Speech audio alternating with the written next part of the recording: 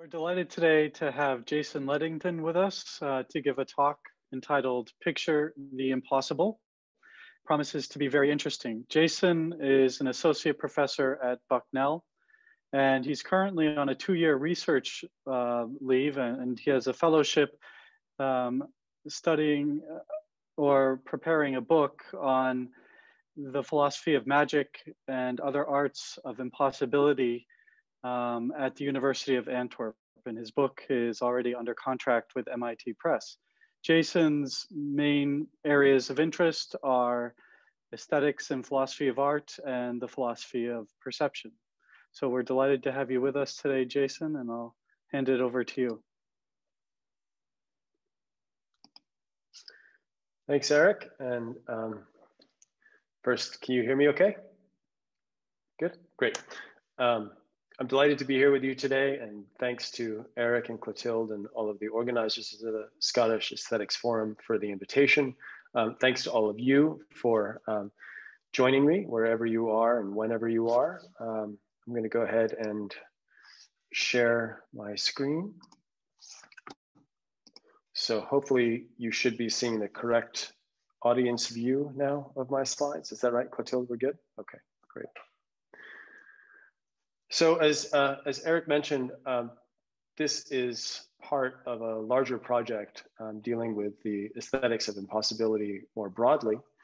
And I got into it by thinking about magic, and my interest has since broadened to include other areas of the aesthetic realm where impossibility and the experience of impossibility or seeming experience of impossibility is a core element of our aesthetic experience. So today I want to talk about impossible figures. And this will be a way to begin talking about certain types of elements of our experience of visual art more broadly, but I'm just going to gesture at that at the very end. When it comes to talking about impossible figures, there's really only one person you can really begin with, and that is, let's see, slides. This guy, Oscar Reutersvärd. Reutersvärd was a Swede, born in 1915, died in 2002, and was professor of art history and theory at Lund University. And I actually recently discovered, I didn't know this early on when I knew a lot of his artwork, I didn't know that he was actually publishing in, of all places, the Journal of Aesthetics and Art Criticism in the 1950s. But he's really not best known for his scholarship, he's best known for his artwork. And in particular, for the enormous output and enormously influential output of impossible figure drawings and paintings. So I'll start with this image. This is from 1968, titled Opus 1. And it's a 1968 rendering of an impossible figure that Reutersvärd created in 1934. It's generally accepted as the first impossible triangle, or the discovery of the impossible triangle. And throughout his artistic career, Reutersvärd would create thousands of impossible figures, few of which would later adorn a series of Swedish postage stamps. But despite his incredible output, and despite his influence within a certain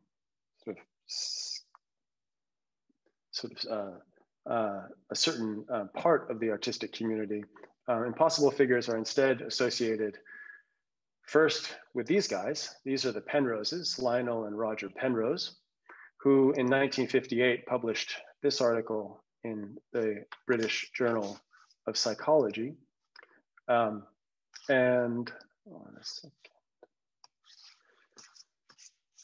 this was the first actual academic paper discussing impossible figures. And Penrose, Roger in this case, actually discovered independently of Reutersvärd, didn't know about Reutersvärd at all, discovered the impossible triangle independently of Reutersvärd. And that's what led to this publication. Other figures that were included in the publication include these linked impossible triangles and these impossible stairs. Since this was really the first appearance of these in the academic literature, the impossible triangle has come to be known as the Penrose Triangle, and the impossible stairs have come to be known as the Penrose Stairs, despite, of course, in this case, in both cases, actually, Reutersvärd's priority. The stairs are based on the same geometric principle as the triangle. So they're known as the Penrose Triangle and the Penrose Stairs, but of course, in the popular imagination, popular mind, impossible figures are primarily associated with this guy, MC Escher, and impossible figures figure in 3 of his best known works: Belvedere from 1958, Ascending and Descending from 1960, and Waterfall from 1961. In fact, you can see in Ascending and Descending the Penrose Stairs, and Escher was actually influenced by the Penrose publication to incorporate that. It's the same type of stairway that's depicted in the Penrose article. And Reutersvärd himself, actually, incidentally, was not especially impressed with the Penrose stairs. He thought that they were, it was a pretty poor artistic rendering of the impossible stairs, and so didn't really like the Escher incorporation here. Though he did have a great deal of admiration for Escher and actually sent Escher some of his work, but never heard back from him. Here, Waterfall, you can see this incorporates impossible triangle geometry.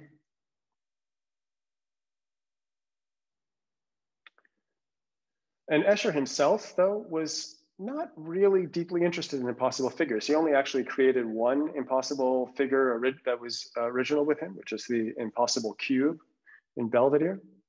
So this is a close-up of that. And in general, unlike Reutersvärd, for Escher and Penrose, impossible figures were merely a passing interest. And while Penrose was concerned primarily with the mathematics of impossible figures, and Escher integrated them into familiar human scenes, Reutersvärd's abstract, minimalist renderings express a fascination with the figures themselves. Free of adornment, they attract and command the eye and exhibit a strange and peculiar beauty.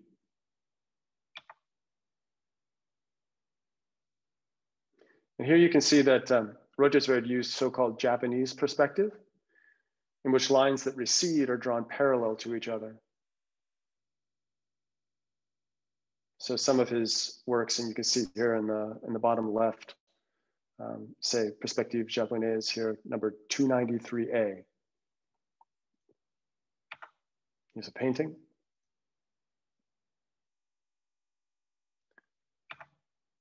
Another drawing. And by the way, Reutersvärd never used a straight edge. All of these are freehand drawings, and they were primarily done on his train commute. So you can imagine trying to do these incredibly delicate and precise renderings while sitting on a moving train. This is one from his Impossible Window series. And one more.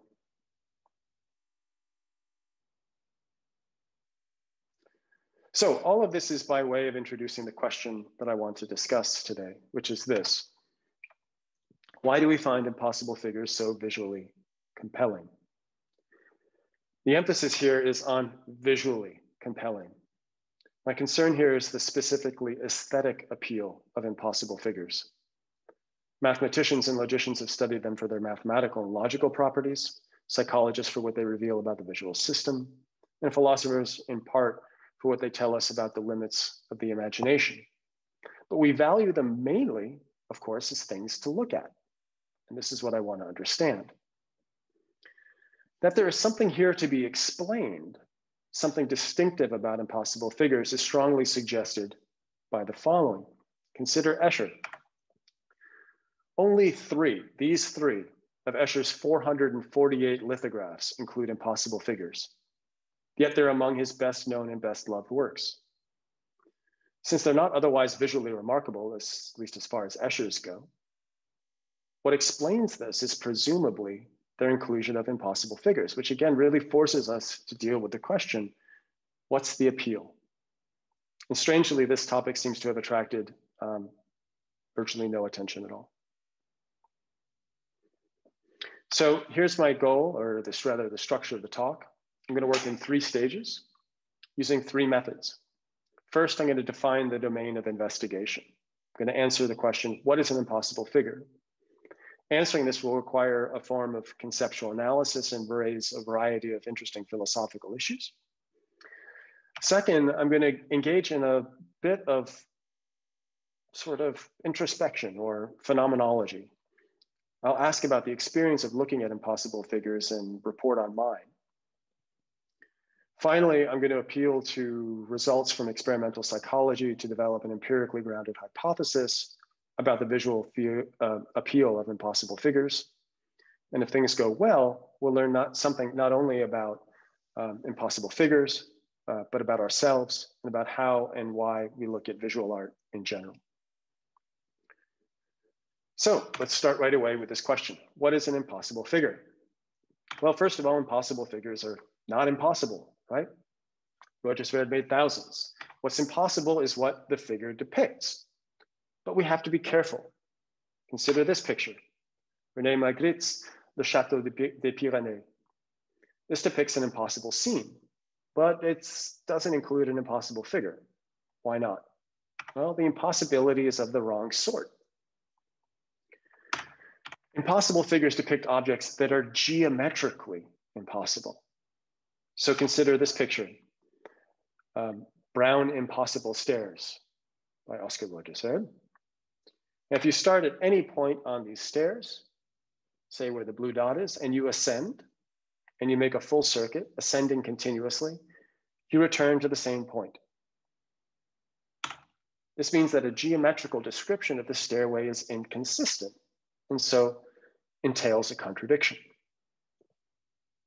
By contrast, this scene is perfectly consistent. It entails no contradictions at all.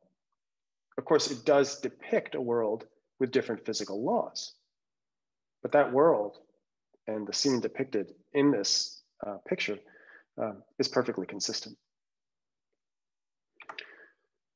That said, we still have to be careful. Not just any picture of a geometrically impossible object counts as an impossible figure. For example, consider this picture of a far-off impossible triangle. There it is. This depicts an impossible triangle, but it's not an impossible figure, and it doesn't help to insist that the picture must be a close-up. Here's a square circle viewed from the side. Again, this is not an impossible figure. What's the reason, though? The reason is that it doesn't display the object's impossibility. That's the whole point, right? The point of an impossible figure is to make geometrical inconsistencies available for visual inspection and exploration. So inspired by these reflections, here's my suggested definition. An impossible figure is defined as a picture of a geometrically impossible object that, as depicted, is visibly geometrically impossible. So before we move on, I want to talk a bit about this definition. So first, on the assumption that displaying geometrical impossibility is the core aesthetic function of an impossible figure, then since impossibilities can be more or less visible, that means impossible figures can be more or less successful. For example, here we have what I think are some really strong cases. Impossibilities of these objects is really vividly displayed in these depictions. But in Reutersvärd's oeuvre, there's room for some weaker cases. So here's one. I think that the impossibility of this image is not as, of this object is not as visible. I think it's interesting to explore visually, and the impossibilities are multiple. But I think that if what we're interested in is visual displays of impossibility, this is less effective. In a way, you might just think that as a rule in general, that the complexity of the image reduces the visibility of the impossibility. Consider this image.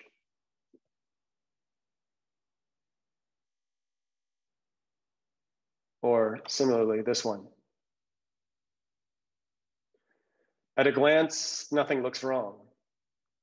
But if you look closely at it, you will see that this cube is above this cube, which is above this cube. But this cube is at the same height as this cube, which is at the same height as this cube, which is at the same height as this cube. Can you see where my cursor is? Is that showing up? Good. And at the same height of this cube. So these cubes are both above each other and on the same plane.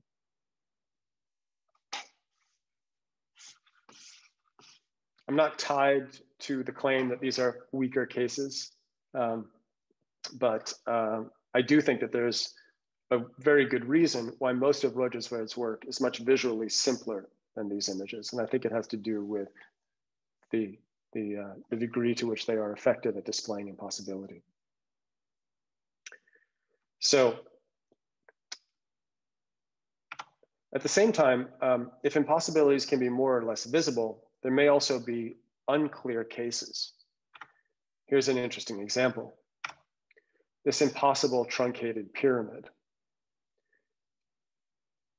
For most people, most of the time, if you look at this as a picture of a pyramid, it doesn't look impossible, but it actually, the structure violates the law that three non-parallel planes always intersect at a single point. It seems to me that this impossibility is not obviously visible. I think you can work yourself into a position where you can see the impossibility here, but it's not obviously visible. So, one more thing about the definition before moving on. One thing to notice about it is that it makes no mention of the notion of illusion. Yet, impossible figures are often classified as illusions. Penrose and Penrose did this. Graham Priest in the 1999 paper about perceiving contradictions describes them as illusions. But this is a mistake. And I think it's relatively easy to see why. An illusion is something with a misleading appearance. So for example, take the Muller-Lyer lines. Appearances to the contrary, those horizontals are of the same length. By contrast, in Reutersvärd's triangle, there's nothing misleading about the lines and colors on the page. Everything is just as it appears, so it's not an illusion. Still, there is a close and interesting relationship between impossible figures and illusions, and you can see that in this image. This is a series of pictures of a sculpture in Perth, Australia. And seen from the right angle, right? This sculpture presents a convincing illusion of an impossible triangle. What this shows is that even if it's impossible to build the objects we see in Reutersvärd's pictures, it's always possible to build objects that from certain angles look like those objects. This might lead you to have a certain concern about my way I'm describing impossible figures. You might think that what we should say here is that impossible figures are actually pictures of possible objects seen from angles that make them look impossible. In this case, even if impossible figures are not illusions, they are pictures of illusions. And some people have been quite attracted to this sort of view because they've been bothered by the idea that we can actually produce pictures of geometrical impossibilities. But in the end, this reasoning, I think, is hard to motivate. First, again, consider Magritte. It's perfectly possible to build an object that looks like an impossible floating rock. Ask a magician. But this doesn't mean that Magritte's painting depicts the illusion of a floating rock, right? For the same reason, we shouldn't say that impossible figures are pictures of structures that merely look impossible. Instead, they're pictures of geometrically impossible objects. You can't actually build what they depict, but you can build things that look like them. Still, you might be uneasy with this idea that pictures can really depict contradictory circumstances. And some philosophers have worried about this. John Kolvicki in his 2006 book is concerned about it. And in a recent paper, Andreas Elpidorou seems to be worried about it too. To be fair, John has revised his view since then. He's now not really worried about this. seems to be happy with this idea. But certainly, if you want to look for some skepticism about this, you can check out these sources. But really, again, it's hard to see what the problem is supposed to be. And in case you're worried, though, in case you feel some sympathy for the old Kulviki Elpidorou line here, here's an argument. How do we fix the content of a picture? Well, here's one view following Volheim. What a picture depicts is what is correctly seen in it, where the relevant standard of correctness is set by the fulfilled intentions of the artist. Well, what's the intention? Reutersvärd explicitly rejects the idea that his works do not depict impossible objects. Instead, he says he aims to give the impossibility of these absurd phenomena adequate expression in two-dimensional pictures. Is the intention fulfilled? Well, yes, I would say spectacularly so, right? We can see impossible objects in his pictures. Moreover, we do so see in, and do so as if by default. If you're looking at Reutersvärd's triangle, I think you have to work very hard to see it as a possible object from an angle from which it looks impossible. So anybody who resists this idea that that impossible figures depict geometrically inconsistent objects, it seems like the burden of proof is really on them. Okay, now I'm going to switch. Now that we've kind of defined the domain, I'm going to switch to this exercise in phenomenology that I promised. And I'm going to start with Reutersvärd's triangle. And here I'm just going to actually read from a description of this that I wrote up. And I invite you as I read through this and I go through the slides here to follow along and to see if you experience things in the same way. And if not, why not? If not, how not? And we can discuss that later. So let's start with the triangle. First, I visually register a triangle composed of cubes, but I notice almost immediately that it looks wrong, and I find myself trying to make sense visually of what I see. I follow each side of the triangle, taking in the orderly and regular relationship between the cubes, but as soon as I try to grasp the shape as a whole, I find myself visually bewildered. On the one hand, it looks like a coherent figure, an orderly arrangement of cubes, but it is also at the same time a piece of visual nonsense. Each of these ways of experiencing the image continually reasserts itself. My eye moves back and forth across the figure, experiencing its apparent coherence in one instant, its visible incoherence in the next, and so on, endlessly oscillating. With attention, I can slow the oscillation, but I can't eliminate it. Both poles persist. This is quite unlike the experience I have of an ambiguous figure, such as the Necker cube. The Necker cube is bistable. It can be seen as picturing two different shapes, each of which is perfectly coherent. But I see Reutersvärd's picture as depicting only one shape, a shape that I experience as both visually intelligible and visually unintelligible. The result is a striking and irresolvable visual dissonance. There are, of course, other features of the image to attend to. For example, the delicate and precise freehand rendering of the cubes, and the way the center of the triangle forms a six-pointed star, something I admittedly didn't notice until it was pointed out to me. But I have to make an unusual effort, it seems, to appreciate these things.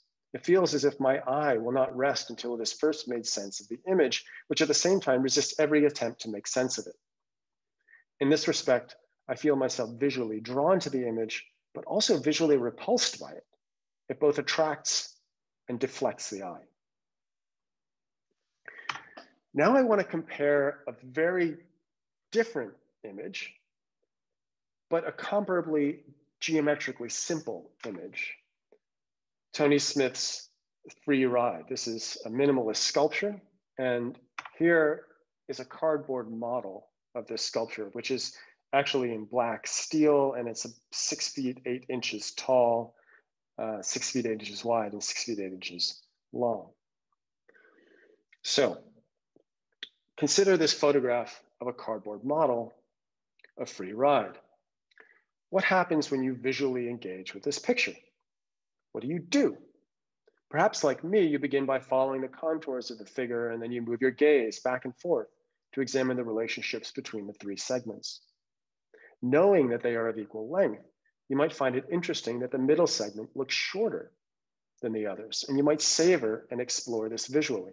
It's a version of a well-known optical illusion. You might also attend to the relationships between light and dark, to the figure's surprisingly dynamic character, and so on. As it turns out, there's quite a bit to be seen in even this simple figure. Critically, however, and this is the main point, free ride produces nothing like the visual dissonance that Reutersvärd's triangle stimulates. Smith's sculpture may be visually interesting, but it doesn't seem to pose any special, much less irresolvable visual problems. So we've considered these two, and I want to consider a third object, Jackson Pollock's number 1.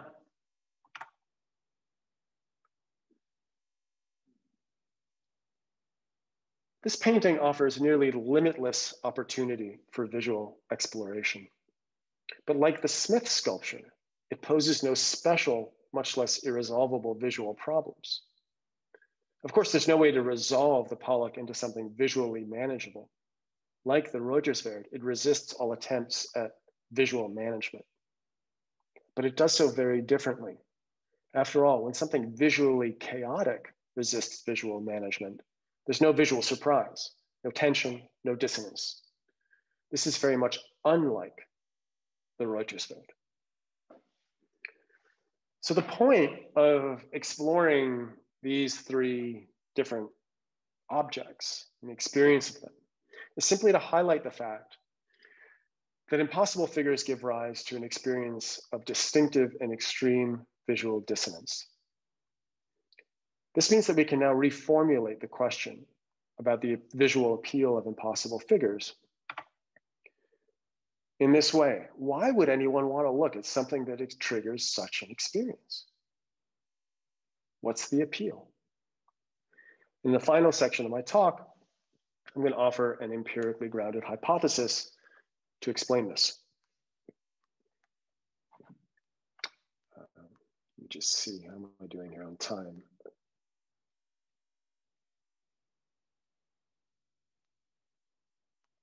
Okay, pretty good. All right, so this is going to be in 3 steps. First, I'm going to talk about vision and visual dissonance. Second, I'm going to introduce curiosity and confusion. And then I'm going to bring those 2 things together. I'm going to introduce the idea of visual curiosity and confusion and talk about how those play a role in understanding what's going on or help us to understand rather, what's going on in the case of impossible figures. So I'll start with a kind of skeptical worry. I've suggested that the experience of looking at impossible figures involves visual dissonance. You might be concerned about this. You might say that, no, the dissonance isn't visual. And you might be motivated to say this by a view on which the visual system functions like a camera. I'm going to call this the camera model. On this view, the visual system just registers light and color, line and shape. It doesn't do anything else. It just, as it were, makes the picture.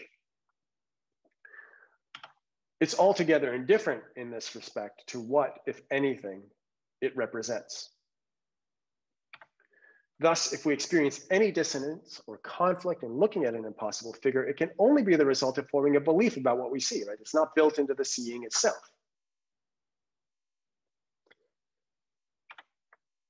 Compare looking at optical illusions. Right? When you look at the Müller-Lyer lines, there's no visual dissonance here. If there's any dissonance to be savored or explored or enjoyed, it's the conflict between your knowledge that the lines are of the same length and the visual appearance that they are not. And what's interesting about looking at optical illusions a lot of the time is that the visual experience, right, is not cognitively penetrable. The fact that we know that they're the same length doesn't change how they look. And that makes for an interesting experience, cognitive perceptual dissonance. But I think that we should reject the view of vision and the perception that underlies this idea. We should reject the camera model. The visual system doesn't blindly register the contents of its environment. It doesn't blindly register those contents and just produce a picture indifferent to its content. Instead, it processes sensory data with a very specific aim to produce coherent representations of 3D objects arrayed in space.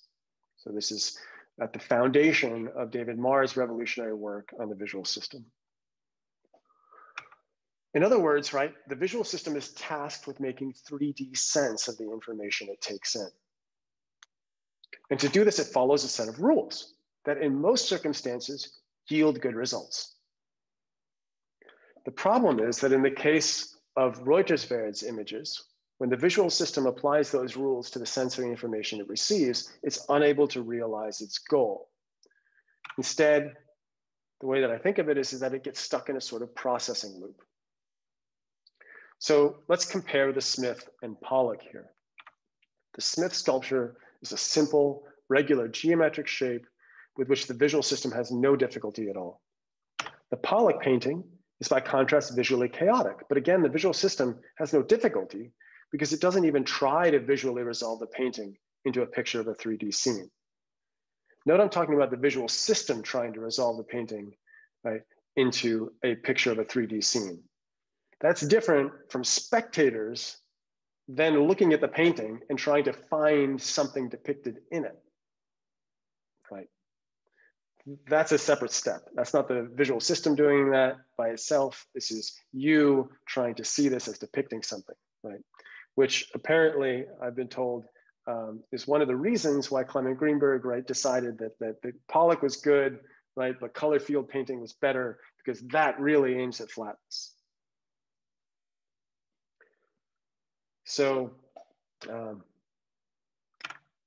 here, though, in the end, right, the idea is that from the visual perspective of the visual system, we've got fluid processing.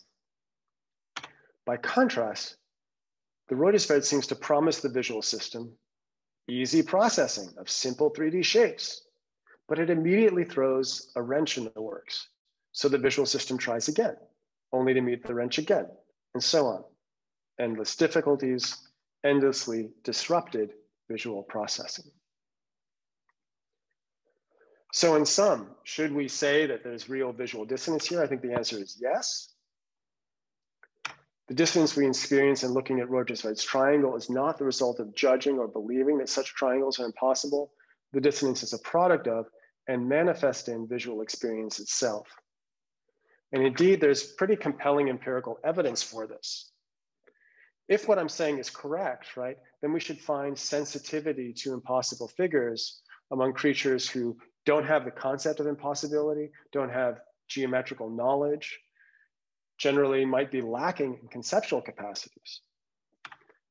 Indeed, it's been shown that 4-month-old infants reliably discriminate between pictures of possible and impossible objects and give greater attention to the latter. And I think this is just what we should expect if impossible figures disrupt visual processing in the way I suggest.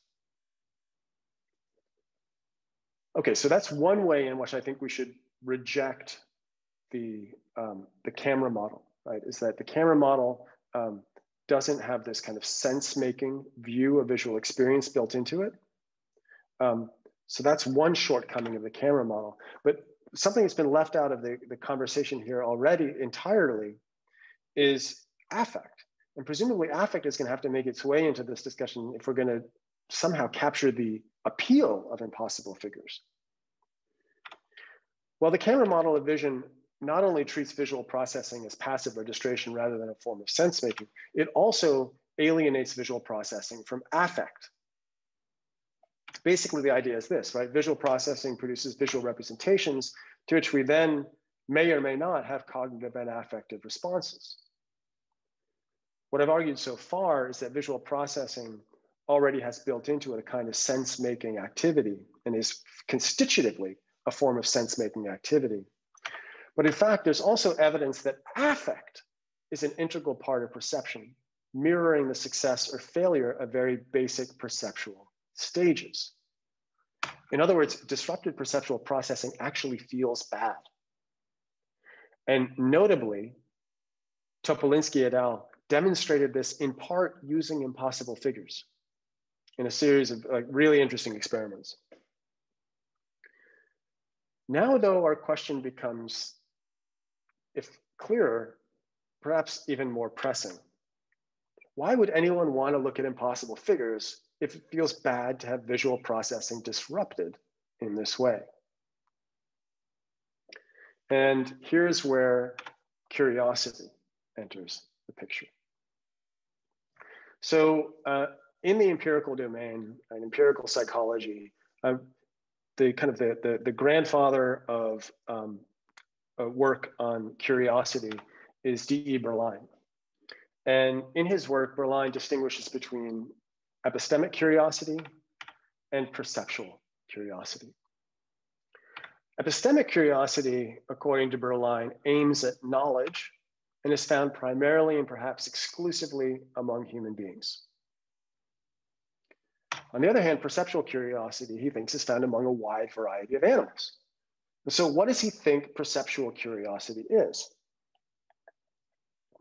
Well, like many mid-20th century psychologists, Berline was a behaviorist and had a camera-like view of perception as the mere registration of a sensory stimulus. Thus, for him, perceptual curiosity could only aim at increasing stimulation of the animal's receptors. That's all it could be.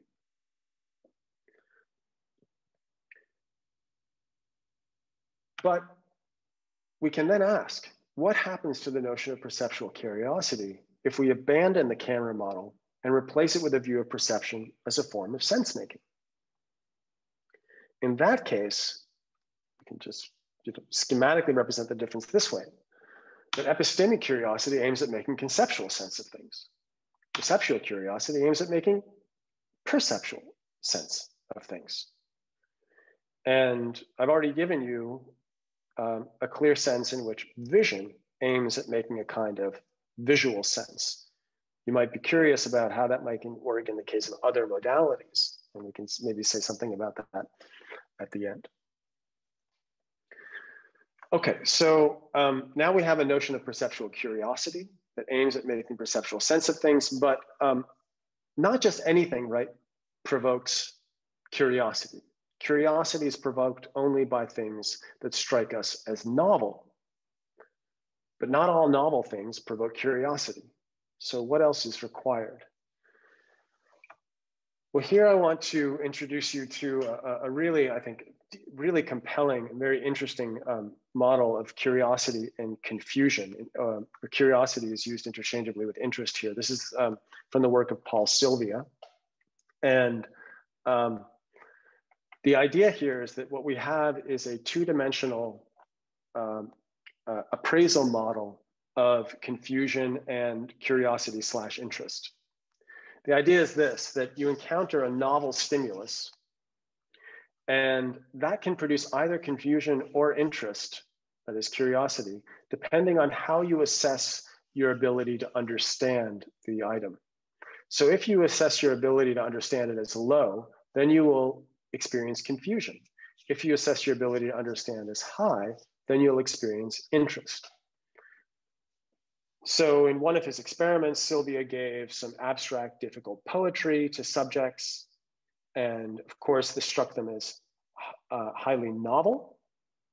But they assessed their coping potential, their ability to understand here, as low, and they reported feeling confused.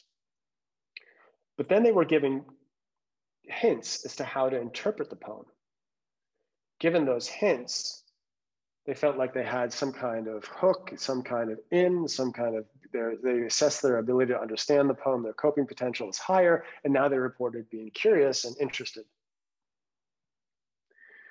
So my proposal is that we can apply this model or adopt this model for visual curiosity. and perceptual curiosity more broadly. So we would have the same structure, but on the left, we would have visual confusion. On the right, we would have visual interest. Both of those would be provoked by things of high visual novelty, complexity, and familiarity, not by things of low visual novelty and so on. And when you encounter something visually novel, whether you experience, as it were, visual confusion or visual interest will depend on whether you experience a low ability to make visual sense or a high ability to make visual sense. It'll depend on your, as it were, visual coping potential, your assessed visual coping potential. So let's see how this works in the case of Reutersvärd's triangle. To begin with, we do experience this as novel in Sylvia's sense. At the same time, right? So it looks like a simple arrangement of cubes, right? But it also looks incoherent. So it certainly seems, and these are Sylvia's words, obscure, uncertain, mysterious, contradictory, unexpected, or otherwise not understood. Next, insofar as the figure disrupts the visual system's attempt to resolve it into a picture of a coherent 3D object, the experience of novelty becomes an experience of visual confusion. And affectively, this is unpleasant. On the other hand, insofar as the figure looks like a picture of a simple arrangement of cubes, it promises visual intelligibility. Its simplicity promises intelligibility. So the experience of novelty becomes an experience of visual curiosity. Affectively, this is pleasant. This is the best emoji I could find for interest or curiosity. So we have, on the one hand, visual confusion, on the other hand, visual curiosity. And my suggestion is that what we experience in engaging with the image is a kind of oscillation between these two poles. So we end up with a kind of bivalent, dynamic visual experience. Our visual sense-making capacities are stimulated only to be thwarted, and thwarted only to be stimulated again and again. So we end up with a kind of endless cycle of visual curiosity and confusion. And in this respect, impossible figures are objects of endless visual interest. So let's return now to this question of the visual appeal of impossible figures. There are two routes you might take if you think that my account of the experience here is correct.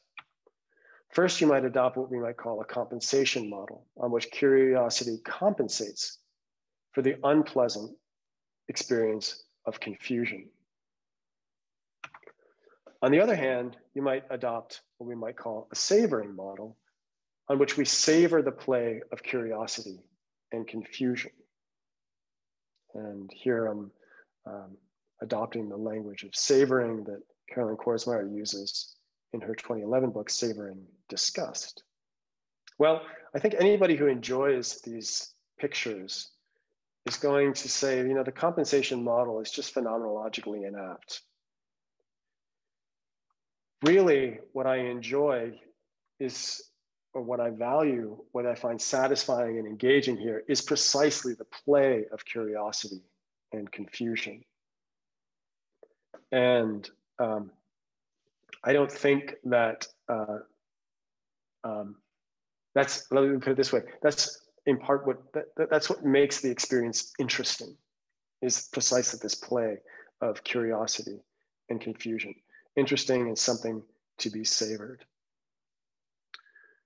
All right, so that's my account, my proposal. And I want to conclude by mentioning two things about how we might move beyond thinking merely about impossible figures. First, you might think about visual curiosity and confusion in visual art generally.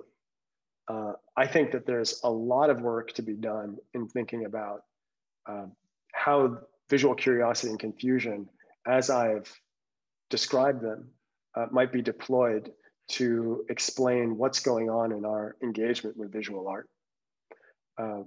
I think that the idea that visual processing is a sense-making and affectively loaded activity,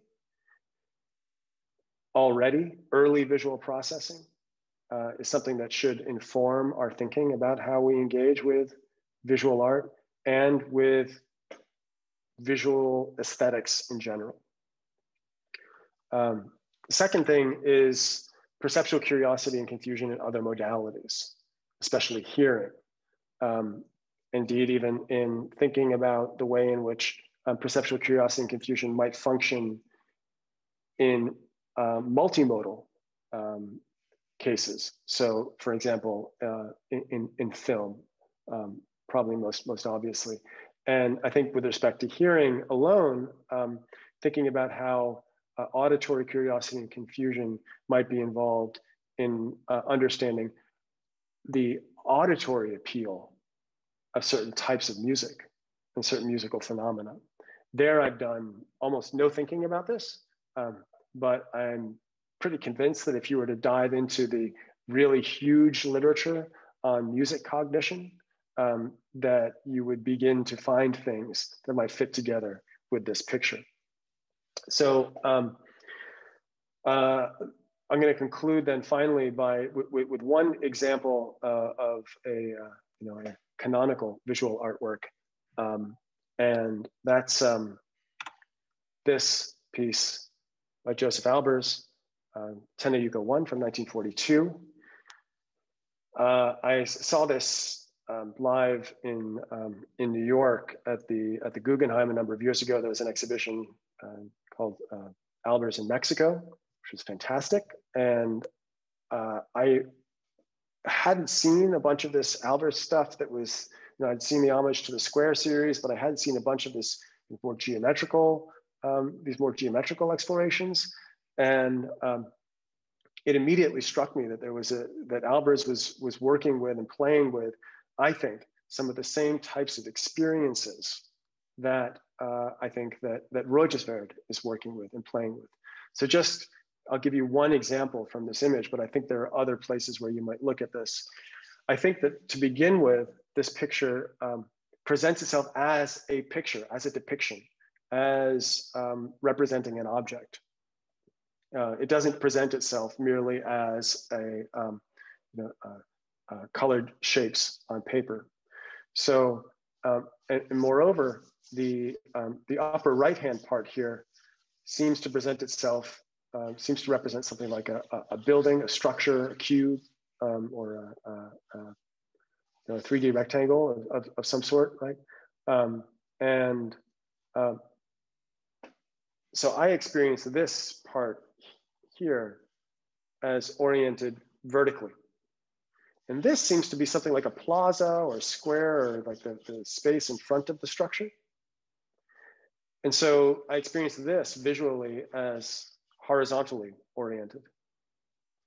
But there's a problem visually that the picture then creates for you, which is, how do you experience this space?